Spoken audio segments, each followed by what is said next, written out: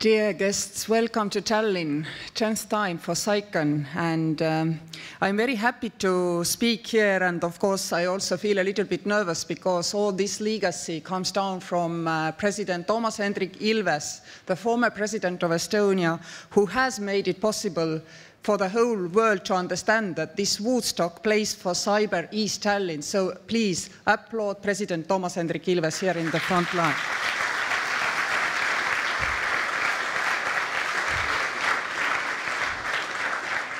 Yes, Estonians have been strong in digital. Yes, Estonians understand better the risks related to digital. This is in big part also he's doing, but the promotion work for Estonia, what he has been doing for 15 years at least, this is incredible. And I am forever grateful to him for this work, which he has undertaken and still does undertake.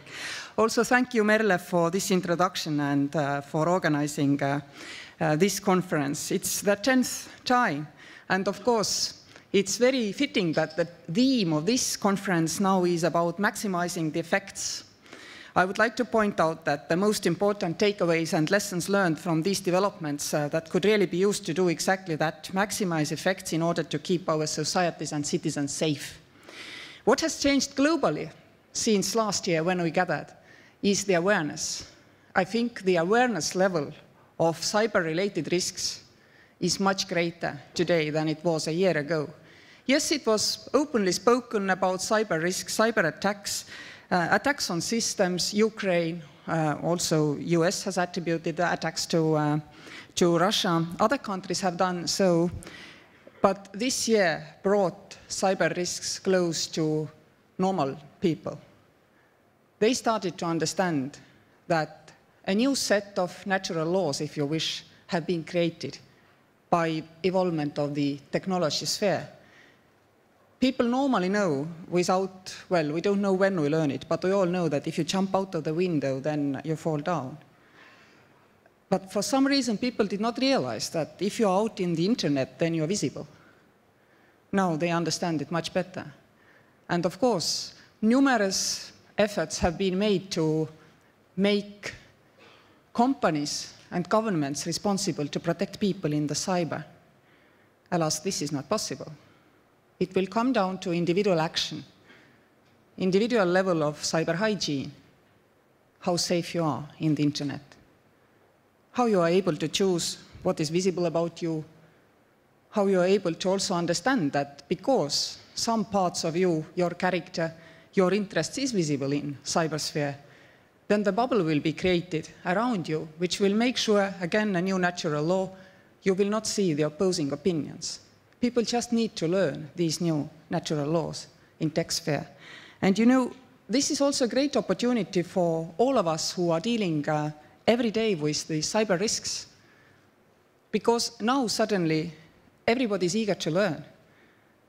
And I think I also talked last year about the spillover effects to civil society from the work which has been done in cyber defense community to guarantee better cyber hygiene. Now is your time to jump. Now is your time to also make sure that the general benefits for all society will be maximized and that people will be able to benefit from what has been learned in cyber defense also in guaranteeing personal cyber hygiene at the highest possible level.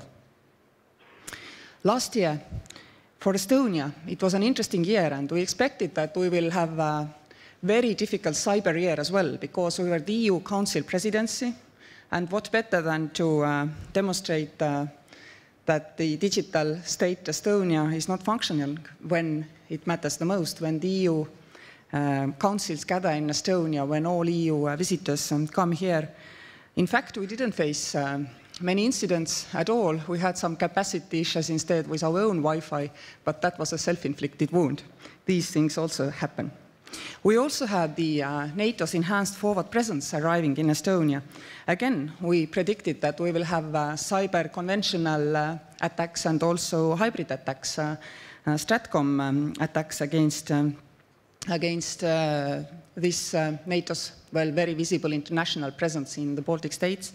There was only one case in Lithuania, which was very quickly solved by Lithuanian authorities. I really would like to applaud them for that in less than an hour they were able to well, called the bluff and explained to the whole world that nothing had actually happened, that this was false news. Which again also shows that the whole world has become a little bit more resilient. It is possible to send the truth after the false statements, and it is starting to have an effect. I think if we look 3 years back, 4 years back, it would have been much more hard to do. So some positive developments as well. Of course, we don't know that what was the reason why we didn't come under heavy attacks last year. Maybe there was a capacity issue. Maybe our adversaries were busy somewhere else. We don't know, but maybe it was because we are quite resilient, because after all, we have worked a lot in these matters. On the other hand, we had a really interesting crisis last year here in Estonia relating to our digital state, but it had nothing to do with attack. It had something to do with the fact that nobody who is using technology controls the whole production chain of this technology. As a small state, of course, we don't control practically any part of the production chain of this technology.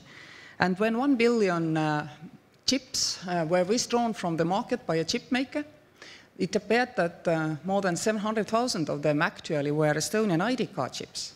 The rest of the chips worked in some other digital environments, in some other digital states on people's ID cards, but the majority were simply door cards, etc. It was interesting that some other countries shut down their ID card systems, and I was sad that nothing happened. I mean, if you shut down an ID card system and you don't have a public riot, then you have not yet digitally disrupted your society. This was obviously the case elsewhere. Here in Estonia, of course, it was quite clear that we cannot do that. Our people were not ready to go back to paper. It was interesting. The initial reaction of the society to this crisis was that maybe it's not that bad. It was exactly like you see the Second World War coming and you think maybe it's not that bad. The society read the news, decided it cannot be quite so bad because it was too big to believe. And so the society, including media outlets, everybody stabilized closer to the cliffhang, but decided to hang on. And this was a clear sign that whichever way we go solving this crisis, we absolutely have to make sure that there is as little as possible physical displacement of people to go and do something. We managed for quite a number of people to patch up the ID cards over internet, but some people could not. And of course, then it was very clear to us once more. Nowadays, we cannot be happy that we have digital, and if something goes wrong, we have also the paper alternative somewhere. Estonia has to have digital with digital alternative. No other way will work. We have also the mobile ID and other options, but it's quite clear that we need to spend in the coming years quite some money to revamp our systems, to provide safe alternatives to the access to the systems, and also think quite quickly whether the whole technical nucleus, the whole technical platform of our digital state needs to be taken to a new level, for example, using blockchain. This would be now necessary not only to develop the services, because our state wants to be proactive towards its citizens anyway, and that demands blockchain anyway, but even to continue providing the current services. It seems to be that we need to invest quite a lot. We have for years said that we save 2% of GDP only by signing digitally. Luckily, we also can say that 6% of our GDP is ICT. Otherwise, it would be very hard to say that we also need to spend in upcoming years above definitely 1%, but in some years maybe even close to 2% of our GDP to provide new solutions. This is my prediction, and I would not at all be astonished if this held true. We definitely need to make sure that we stay ahead of the curve all the time. And the main reason which I see, I know nothing of technology, but what I can see is that if something is out there long enough, and it becomes really, really widely used and mainstream, then things start to go at one point a little bit wrong, and then it's time to move on to a stronger, newer technology platform. Simply because if people just, I don't know, out of fun, spend time in trying to figure out how to break certain systems for years and years, then they more and more often start to, well, have success. This is just a feeling, and I think we need to make sure that this will not endanger the e-governance model of Estonia. Dear listeners, if we turn to the events that have shaped the cyber conflict environment internationally, then last year we already talked here about the WannaCry attack that had just wiped across the globe and brought considerable impact with it. But then we had not yet seen the end of June NotPetya, which was made to look like the work of ordinary cyber criminals, but was in fact designed to destroy information and brought global economic loss measurable in billions, not in millions. And here is something that we, the politicians of the Western world, clearly have to think about. We can today say that the investigations of both of these destructive campaigns have finished, and public attribution has been made by our good friends and allies, joined also by our government in the case of NotPetya. But strong words will not stop those attacks from happening again.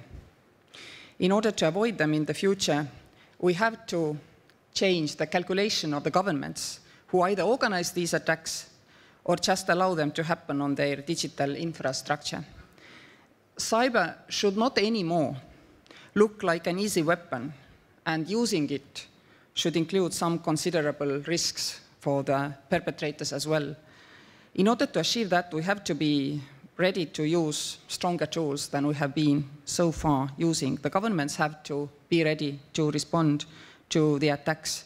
The governments, first of all, have to be ready to call these attacks a violation of international law. We all know that sanctions are most effective against those who don't have any sanctions affecting them yet. They're also easy to apply because this level of retaliation is not legally very demanding. Basically, you don't have to prove anything that much. There is no need to prove physical damages at the level which could be seriously crippling, and thus allowing for stronger countermeasures. Therefore, we should not overlook the possibility to use political and economic responses, but then they really have to be such that they have a deterring effect. There should also be measures to support those who are digitally failed, who are not able to control the attacks from the base of their digital infrastructure, out of lack of resources or out of complacency. For example, if a country is not able to stop somebody attacking from their infrastructure, then it should have a method and a means to call for some international collective help. And this help should also have clear limits of what can be done and cannot be done on that infrastructure, from where others are trying to help to stop the campaign.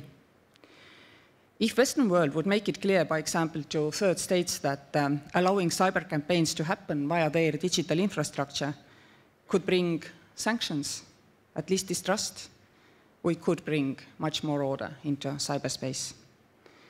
Attribution of cyber attacks and campaigns, this may be technically challenging, but it's now proven that it's actually quite possible. It's not impossible. And therefore, we must make it quite sure that our international consensus has a way and means on how to react. We know that every time we attribute something, people will demand proof. But in cyber world, like in any other international law cases, you don't need to disclose fully the proof.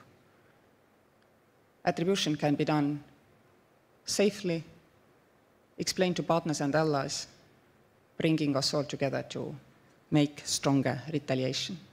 Without that, cyber remains the tool which is free for all to use the way they want. Talking about maximizing effects, then during our EU Council presidency, 28 member states agreed to guidelines on how should those political and economic responses to malicious cyber activities be carried out. And as the bureaucratic work is done, then of course we as politicians will now have to do the political work and be ready for the political and diplomatic response of EU if any government decides to use cyber attacks against us. And here I am again quite happy that in April, foreign ministers of EU were able to take the first step to such direction by adopting the Council conclusions on malicious cyber activities. All this talk about EU's measures is backed up by NATO's decision that Article 5 applies to cyber attacks as well, that cyber has turned into a fourth domain of operations and the policy of strategic ambiguity in regards to the means and ways of response. Because by the end of the day, this is why EU and NATO were set up in the first place, to maximize the effects of their member states, now also in the cyber domain. Finally, I would like to touch upon some of the relevant changes over the last year in regards to the age-old attribution issue. It is true that attributing cyber incidents to states will not be also in the future an easy task. There are misperceptions, and they have held states seriously back. While the paralyzing effects have been overcome, I'm quite sure that states will now be braver in their action. But of course, then the problem is that if one or two or three of us decide to be brave, and there is no strong reaction, even if we have administratively agreed the tools in European Union, even if we have international law base for that, then the situation will become actually worse than it is currently. Because previously, okay, we were coming to terms, we didn't know what to do, how to do, we didn't have a framework. Now we do have the framework. And if we now don't use this framework, then we soon get to the stage where techie guys will tell us that we don't want to bother with the attribution. It's expensive and there are no gains to be had. And it's very hard to say no, the gains will be there if quite quickly now we don't see concrete, real political gain for doing a brave attribution exercise and going through with it. This is extremely important. Naming and shaming may seem like a soft measure, especially against countries like Russia and North Korea, who fiercely deny their involvement and make it seem like they have been deeply and unfairly insulted and then demand concrete proof. It's not easy to stand there alone. You have to have very quick reaction, very quick support to the speed which we saw also when Europe and the world and NATO was reacting to the Salisbury incident in UK. Cyber incidents can be as terrifying, cyber incidents can be as dangerous to our infrastructures. And if they yet now aren't so, then they would become so if we let them to continue without much stronger and clearer retaliation measures. If we talk about technicalities, this was good for the first 10 years of this conference series as well. We have to bring law in stronger, because then we will be able to work really and reverse the current understanding and attitudes that cyber war is free. So far, I feel that cyber war has been, to a certain extent, free. On the other hand, I'm not also too optimistic that we will see quick changes, because in some cases also the real war has not cost that much to those who, well, keep promoting them also in the Europe. I'm not that optimistic, as you may hear, but still I think we need to strive, and I call upon all of us to continue this work. Have an interesting conference, have interesting debates and discussions, and I will now leave you here to listen to the most interesting speakers of this conference. Thank you for listening.